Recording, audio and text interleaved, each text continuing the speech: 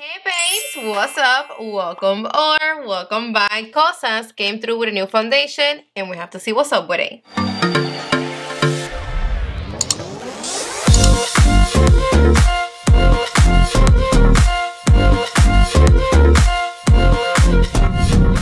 Foundation that doesn't feel makeup-y. I'm dying to see what's the real deal with this foundation. I'm super in love with the packaging. I actually love this packaging since the concealer came out. I got the concealer because of the cute ass packaging, so thank you, KOSAS. The glass packaging with this yellow bright cap, it is everything to me. I love it. This one is a Revealer Skin Improving Foundation SPF 25.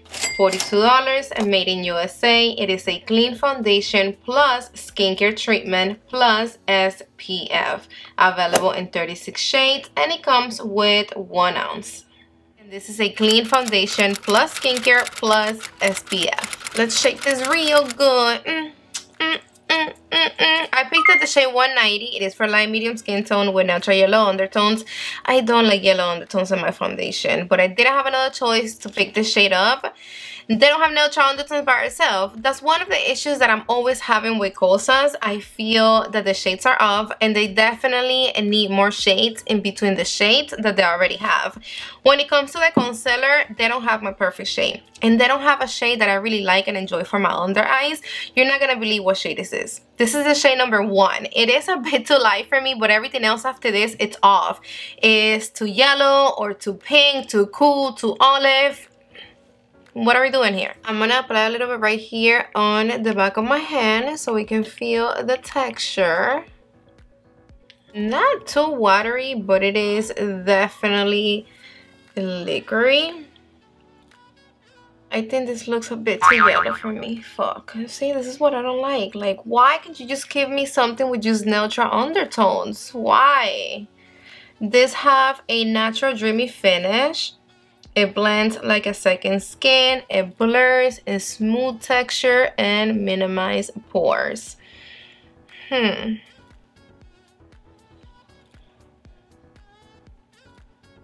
I think once we blend it doesn't look that bad.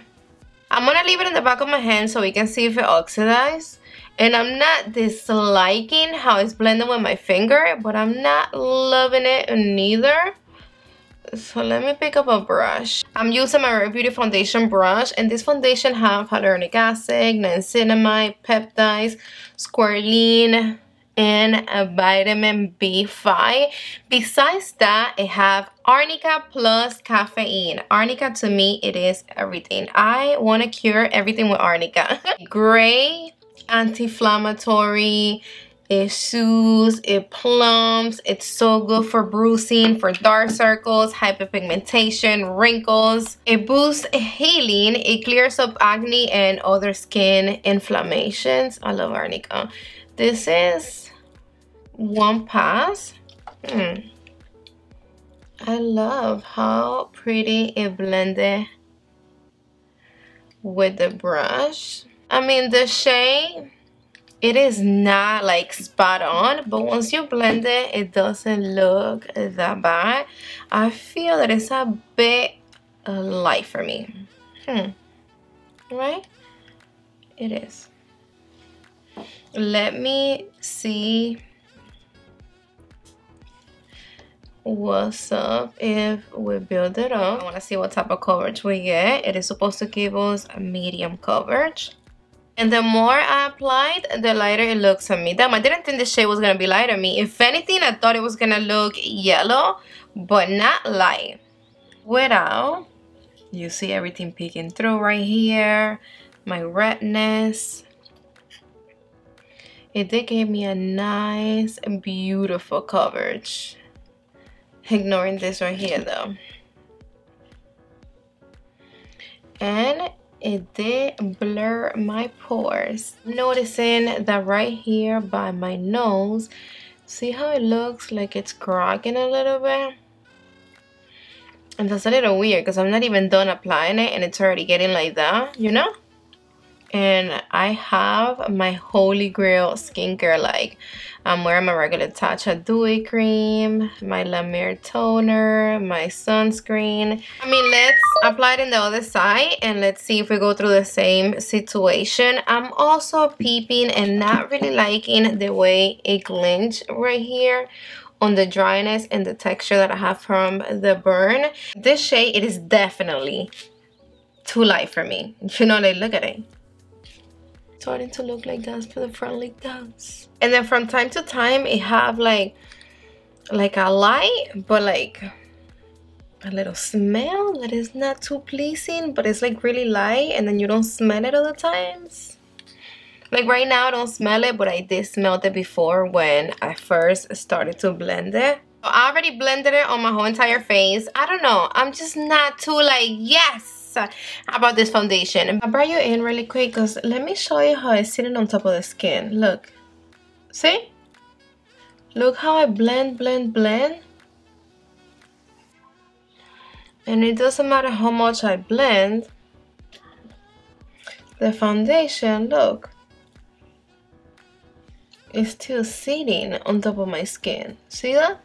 And I also feel it sitting on top of my skin. Like, it didn't blend all the way in. Like, my skin don't feel like it sucked it all up. No. Before I leave, I'm going to be finishing up my complexion with you guys here in camera. I'm going to start with a little bit of my Charlotte Tilbury color corrector. This is in the shade 1 Fair. And I'm just going to pick up a little bit with my Rare Beauty concealer brush. This is my favorite concealer brush. If you don't have it, you need it. I was gonna use this concealer from KOSAS, but there's no way. This is too light. The foundation looks light. If I use both of them, I'm gonna look crazy. I'm not gonna do it to myself. I'll be using my Anastasia Beverly Hills Magic Concealer on the shade number 5. This is like full beat, and it blends like a dream, and it stays on all day. Before I blend the other eye, I'm going to set this one first. Make sure I don't have no creases. You can actually leave this concealer sitting for a little while. It's not going to get cakey. It's not going to dry. None of that. I'm going to set it with my Holy Grail powder. This is the one from Pat McGrath, translucent. And I'm using the Morphe E48 brush. This is what I have on my eyes, and attached to the Glam palette. Let me finish my lower lash. I'm going to be using my Rare Beauty cream bronzer on the shade Full of Life. This is extremely creamy and easy and fast to blend, to apply, everything, guys. It looks orangey right now, but once you blend it on the skin, it's not. Now with my Morphe E62 brush, I'm going to be picking up a little bit of the Rare Beauty cream bronzer. This is my favorite, like the perfect brush for the nose contour. You see how it's like an angle brush, but it's skinny, it's small, it's like the perfect size and the perfect thickness for your nose. I do my nose contour with this brush every day. Cream or powder. Look at that perfect line. Come on. Come on. I only recommend you good shade. Especially if you are a beginner with nose contour, this makes the job so much easier. The same brush, I picked up a little bit more for right here. This is gonna make your lips look a little bit more powdery, a little bigger, and right here. I'll be using the KOSAS bronzer. This is in the shade medium. I love the packaging. The only thing I don't like about this is the smell. It is really strong. It smells like crayon, but it's a good bronzer for like a sun-kissed look. It have a little bit of like a shimmer, but it doesn't look sparkly.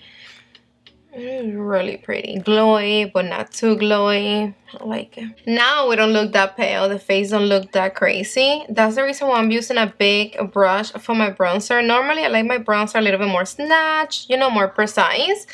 But I need to, well, take up a lot of space with my bronzer. So I'm wearing a cool tone eye look. I'm wearing gray, white. So I'm going to be using this baby from Jaclyn Hill's. This is the Cool Tone Blush Palette. And I'm just going to use a little bit of French Kiss. See, it's like a very light, pinky blush. But on this skin, doesn't look that light. It's the first time I use this one. I always use the warm one. I like it. This one right here, and I'm gonna apply it on the apples of my cheeks. But not least, we have to apply powder. I'm gonna be using this one from KOSAS on the shade Feathery. I'm gonna apply it on my whole entire face so it can give me a little bit more color. Without powder, it does feels a bit tacky, so I do recommend you to set it, especially if you have oily skin. Let me take one last glance and let me bring you all up in my grill. With my Fenty Beauty 170, I'm gonna pick up the powder and I'm gonna be doing the buffing technique on my whole entire face. I'm picking up a little bit more and I'm gonna apply it right on top of my pores. See if it gets a little better.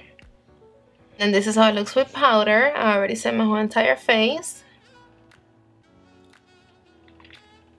Alright, babe, so I'm done. It is 11:38 in the morning. I'm leaving. I'm gonna bring you guys with me again, and then we be back at the end of the day so I can give you my final thoughts. Mwah! Get out really quick before I go outside. I am gonna show you how it looks in natural sunlight. I just finished up my makeup. It is 12 noon. And I mean, I like it. I just feel like it looks a bit light on me. The shade, it is not my favorite, but that's not here, not there. If everything looks good at the end of the day, we figure another shade out. It looks really smooth and blurred on top of my pores. Let me go outside. And this is how it looks outside. It is so sunny, man. I can't open my eyes. And my truck, it is so dirty. I'm gonna take it to get washed today, so don't look at that.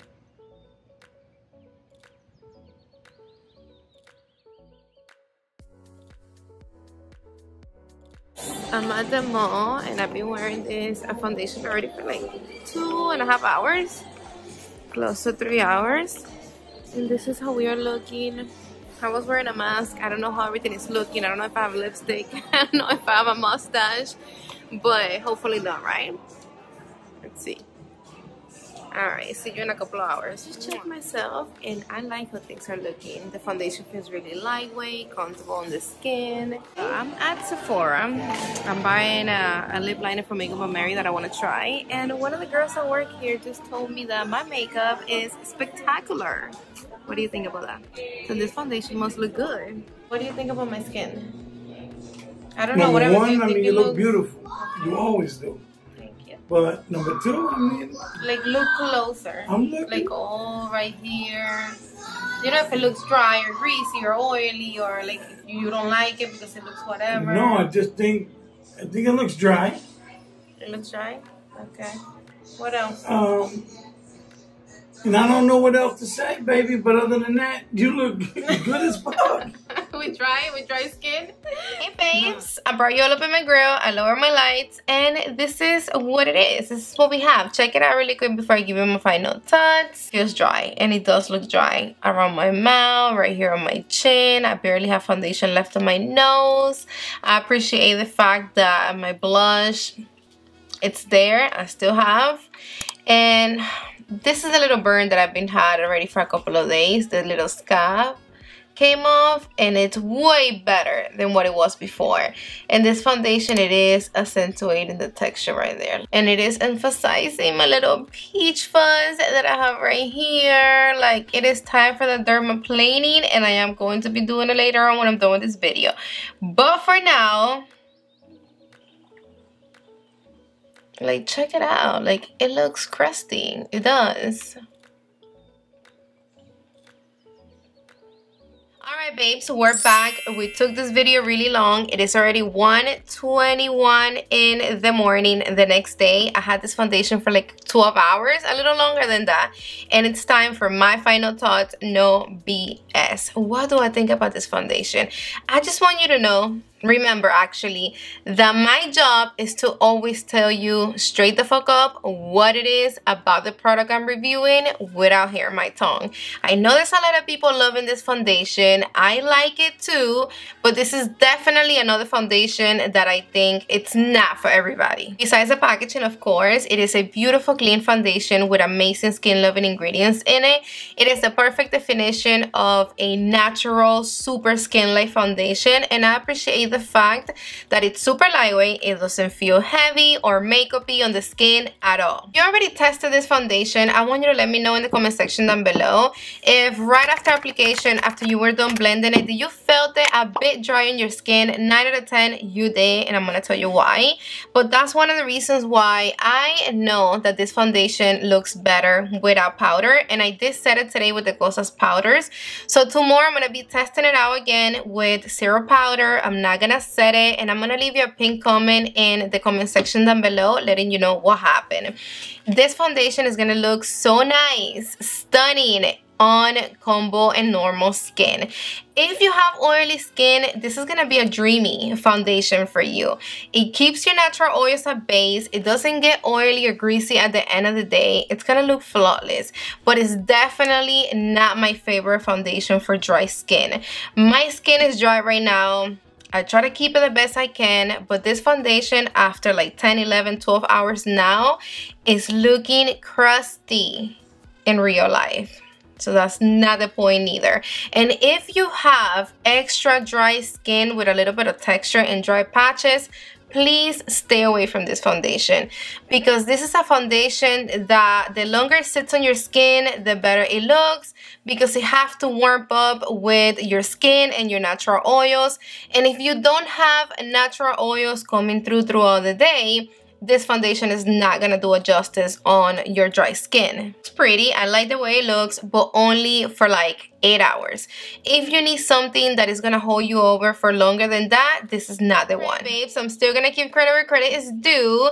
This is a beautiful good-ass foundation just for certain people. Lucky you if you don't have dry skin, because I do love the skincare ingredients in here, especially arnica. You guys already know how I feel about arnica. Don't forget to let me know in the comment section down below, what do you think about this foundation? What do you think about my face right now? You're gonna pick it up, you're not.